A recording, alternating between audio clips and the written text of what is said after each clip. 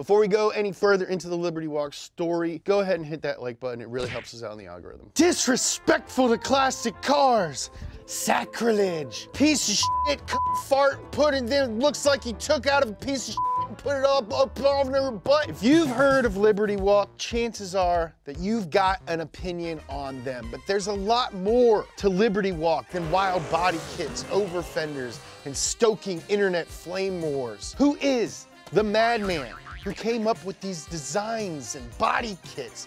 How did he change custom car culture in Japan and the world at large? Well, guess what? Today we're gonna find out. We made a video about it. This is everything you need to know to get up to speed on Liberty Walk.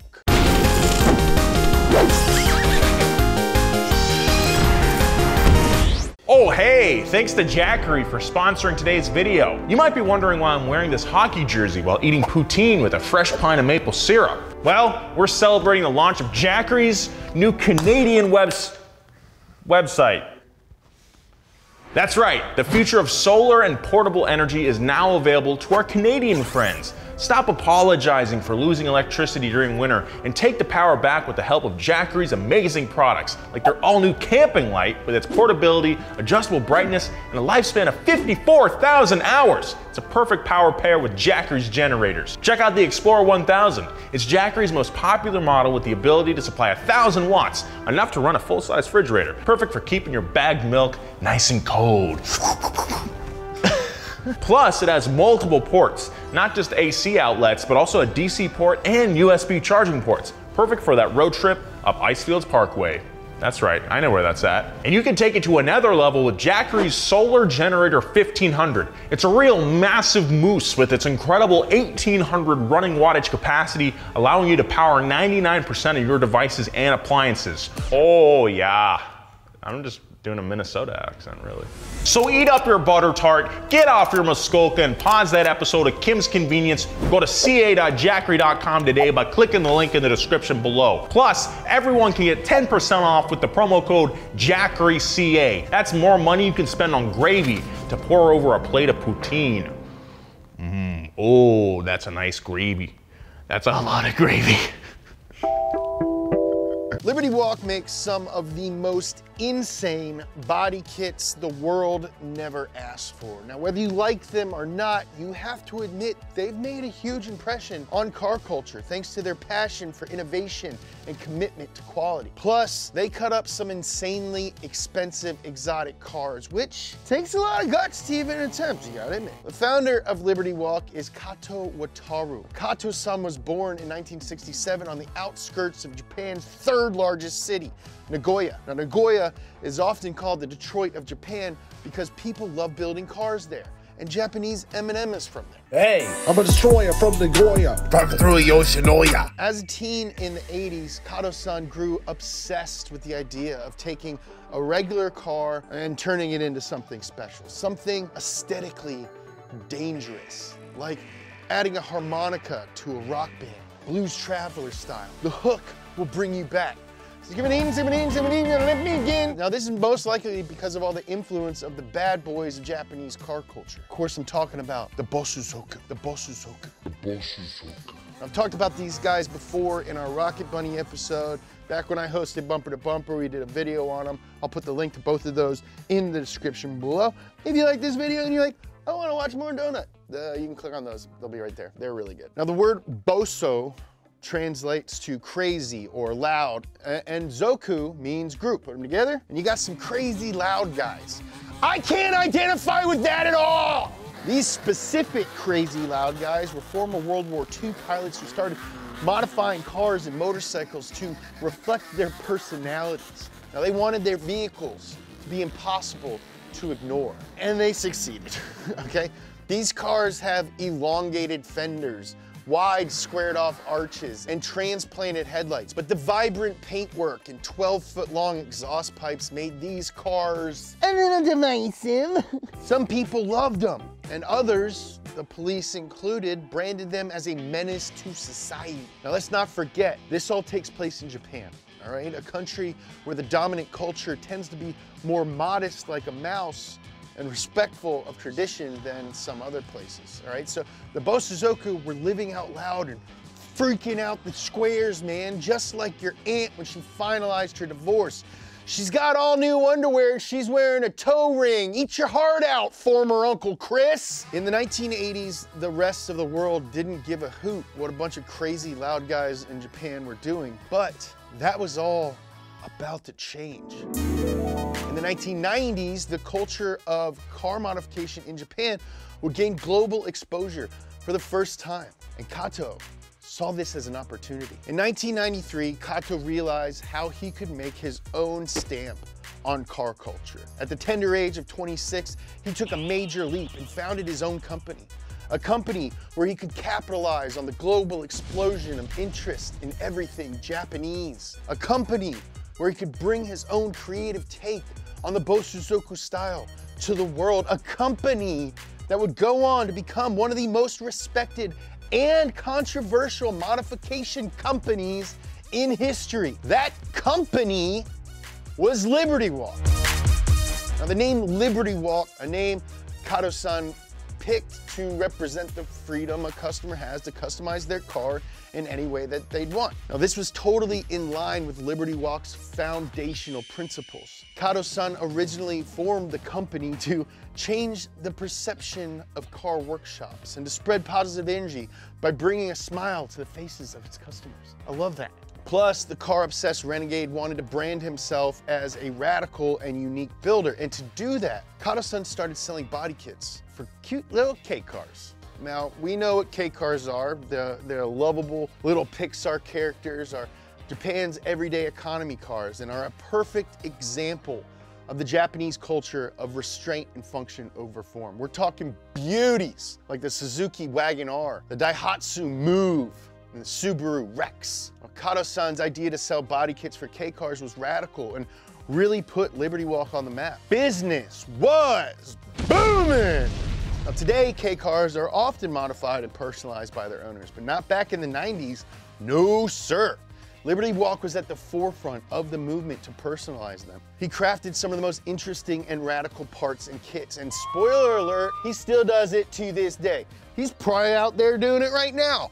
I don't know, what time is it in Japan? He's either sleeping or he's doing it, okay? For example, you can buy a body kit for a Daihatsu Copen and turn it from this into this. Now around 1996, Kato-san started importing American cars and supercars from companies like BMW, Mercedes-Benz, and Hummer, because what does a Hummer need to be? Wider, I agree. Not nearly wide enough. Now this was another radical departure from the average Japanese car shop. And for a while, Kato-san made a decent living through his modified K car parts and kits, as well as selling American sedans to rich Japanese businessmen. But something was missing. All right, ever the renegade, Kato-san became focused on Liberty Walk's future. He thought about his influences and his love for 80s and 90s Japanese tuner culture and the Bosuzoku.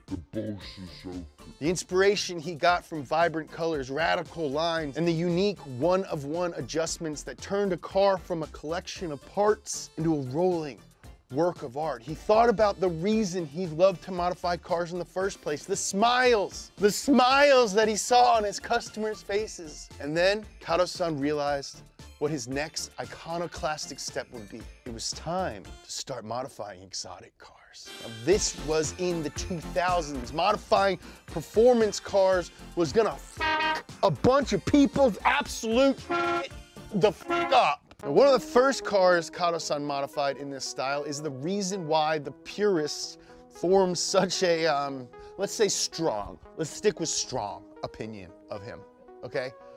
Now, there's no easy way to say this, right?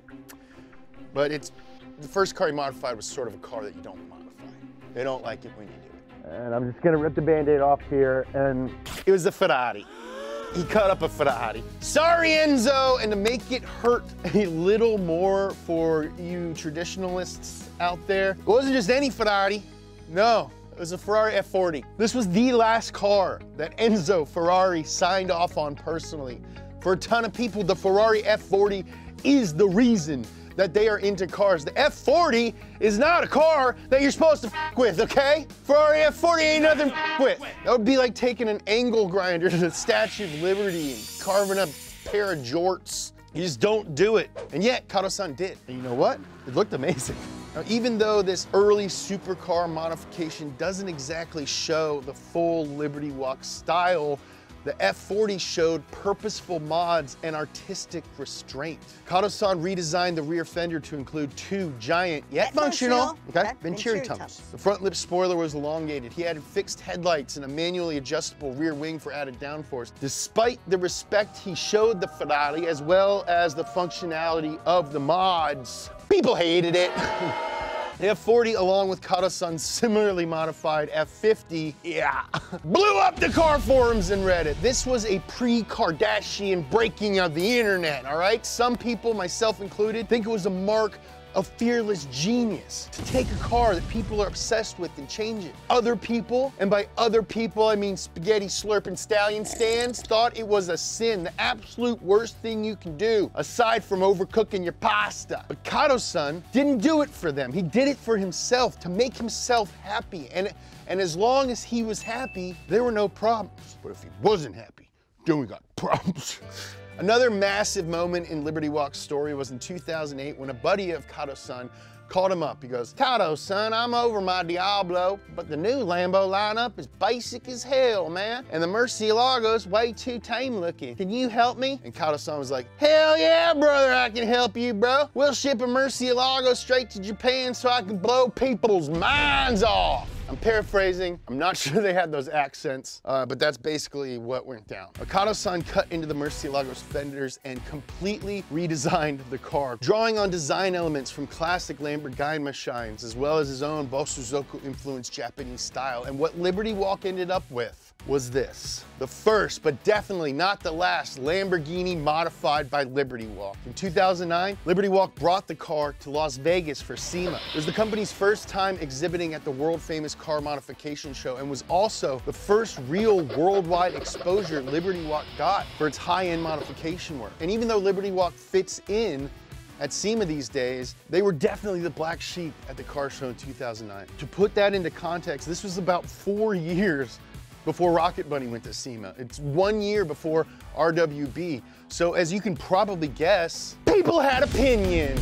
Yes, the radical redesign of the Lambo blew up the internet again. But after all that exposure, no new orders came into the company. Kato-san became concerned that his modifications were unacceptable to the car community. He'd only ever gone with his gut, never listened to the crowd, and instead focused on how a car made him feel. Maybe he had been wrong to make such drastic changes to supercars.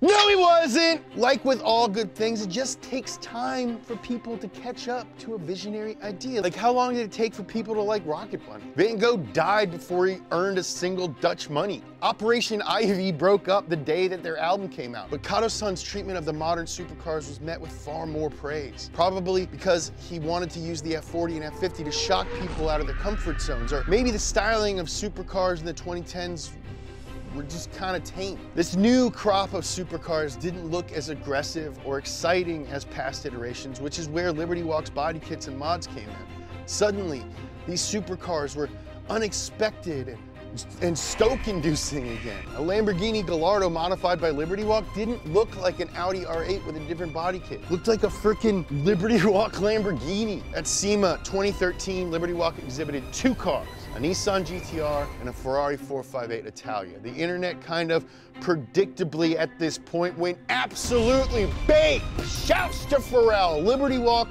was the talk of the town. Everyone wanted to see these cars with their own two eyes. Everyone wanted a photo. They wanted to straight up make these cars their girlfriends. Liberty Walk was officially the hottest ticket on the scene, and the orders, they started rolling in. Since then, Liberty Walk has only grown in popularity. The company was inundated with so many worldwide orders for their Lamborghini machine body kits, as well as fully custom cars, that they had to acquire additional workshops. And that's not bad for a company that started in a single garage that could only accommodate 3 cars at a time. Liberty Walk was so busy that Kato-san set up sister companies to handle their customers' every wild whim. LB Performance handles customers who want to add a few flares and extra details in the form of removable body kits, suspension, and wheel upgrades, all right? These cars can be put back to stock if you ever want to sell it. LB Works is for people who want a Kato-san original. Your car gets shipped to Japan and is modified in the shop by hand. But no takesies backsies. They're gonna cut that open. Then we have Liberty Works GT, box fendered race cars. Enough said. Finally, Kato-san stays true to his roots with LB Nation, which makes parts exclusively for domestic Japanese cars, including K-cars. Now, for the workers at Liberty Walk, the motto on the shop floor is no boundaries, no limitations. And trust me, they live up to that motto. And to prove it to you, let's look at some f***ing cars already, all right? One of the cars that launched Liberty Walk into the stratosphere is the R35 GTR. It's one of their most customized with 3 different kits. Each offers a different blend of performance versus looks. Same goes for the Ferrari 458. Kato-san and his team took this sleek Italian aerodynamic beauty and crafted it into an absolutely mean wine-chugging horse. Liberty Walk has also modified the Ferrari 488, the McLaren 650S street car, and even a Lamborghini Miura, which is a replica of a Miura, but still looked freaking so sick. The replica stands just 32.5 inches from the ground with Kato-san's typical stance and unfussy redesigned front and rear fenders. Again, this gorgeous work of art is just a replica, so please chill out. Don't comment, just kidding, definitely comment. It helps us with the algorithm. All hail the algorithm. Now, in the crowded room, that is supercar modifiers. Kato-san is a man who stands alone. Liberty Walk is more than just a shock shop. The artists at Liberty Walk clearly love cars and take massive aesthetic risks while also considering the flow of the car's original bodywork. It's not about just bolting on a pair of fenders, right? The sign that hangs in the Liberty Walk showroom may do the best job of summing up their eccentric founder's ethos. As long as it's a car, we can do it. And above all, let's be happy together.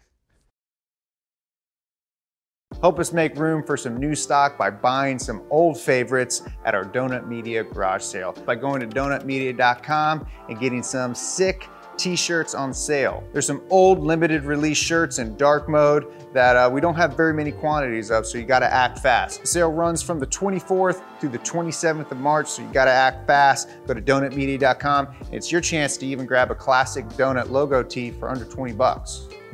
Click that link down there. Get you a sick tee.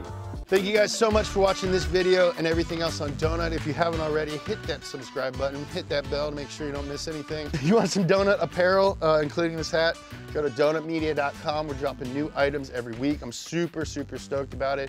My best friend in the world, Andy, designs it all. I love you.